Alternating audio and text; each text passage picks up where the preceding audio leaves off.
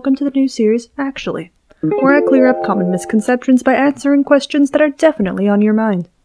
If you weren't thinking about these questions, now you are. You're welcome. You'll never sleep again. Though, now that I think about it, I should probably explain the purpose of the Actually series. Remember those things you thought were weird, but the people around you chalked up to you're imagining things, or that's just how the world works, and never gave your possible insight a second thought? We end that now. Today's Actually question is, are rainbows actually alien lasers? This question has quite a few parts, so I'll explain each as best I can. Number 1 is rainbows. If you know what these are, congratulations! You have looked at the sky, and or seen a picture on the internet. They're those things that are curved and have 7-ish colors and happen after rain, or if you take enough drugs. Don't try that at home, kids. There's a bunch of sciencey stuff involved in their appearance, mostly light-hitting raindrops, and then summoning colors from the great color wheel in the sky that all school art teachers worship.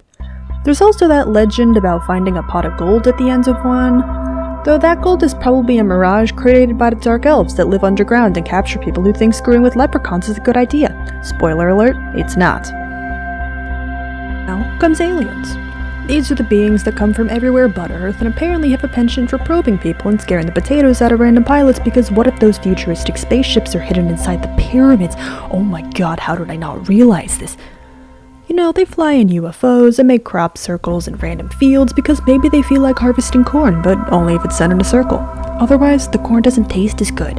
The future confusion of farmers adds exciting spice. They also frustrate scientists, because why aren't there any that we've found yet? Come on, the universe is so big. Where are the alien ravioli that called to me in my dreams when I was 7 and gave me psychic powers? I guess the quest to meet them again continues. Anyway, the last term is lasers. Their name is an acronym that means light and sound extra rice, because lasers are made of light and probably make cool sounds, and also like extra rice with their Panda Express order. I'm pretty sure they're focused beams of light particles that look really pretty until they fry your eyeballs, and one day maybe a component of some super cool space weapons that make cool sounds. Lasers are mostly used in science and manufacturing, for cutting stuff, and hopefully developing space laser swords, and doing other sciencey stuff that I have no knowledge of because I'm a liberal arts major. Bonus points for laser pointers, which might be mini lightsabers without the blade, being fun to play with and colorful. Who knows, maybe I'm secretly a cat. Now the moment you've all been waiting for.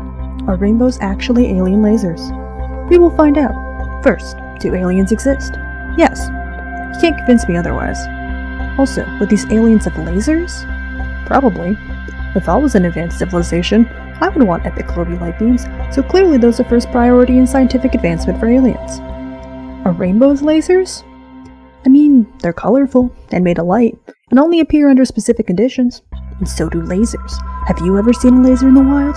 There you go. Would aliens know about rainbows? Well, assuming they live on a planet similar to ours, where water exists on the ground and in the atmosphere, most likely yes. Rainbows are too pretty and weird looking to be ignored. Could aliens make a rainbow laser? I mean, I'm not gonna make any assumptions about aliens. They seem pretty advanced and scientific, so rainbow lasers are definitely possible somewhere. But now comes the most terrifying and thought-provoking question. Why is their laser pointed at us?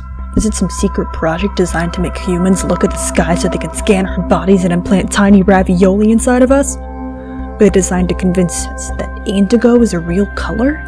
Are they beams of information that the aliens created to inform us about the underground civilization of dark elves before they rise up against us? Am I taking this ridiculous question way too seriously? Absolutely. So there you go. Rainbows are not colorful rainlight things, they're actually a message from aliens telling us about the coming Dark Elf uprising. Misconception? Cleared up.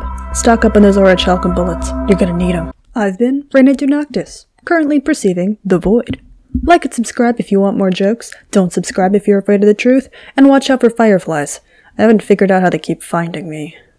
My next video will be about a made-up product I call the Mini Portable Toaster, which you should definitely buy even though I know nothing about engineering or making food.